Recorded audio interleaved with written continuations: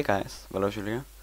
I don't know about you, but I really miss scenarios. So I just realized you can actually play them in Walls of Draenor. And to be able to do so, you need to go to Vale of Eternal Blossoms in Pandaria, near the Mogushan Palace dungeon.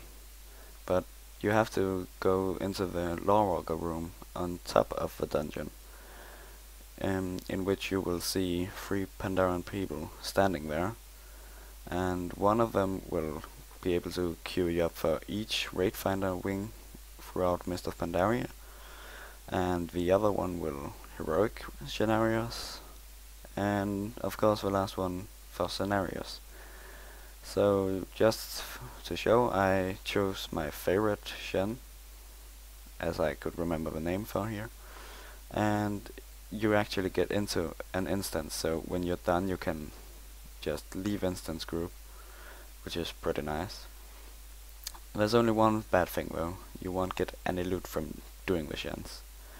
But it's fun, and you can still get the achievements if you need them for any reason.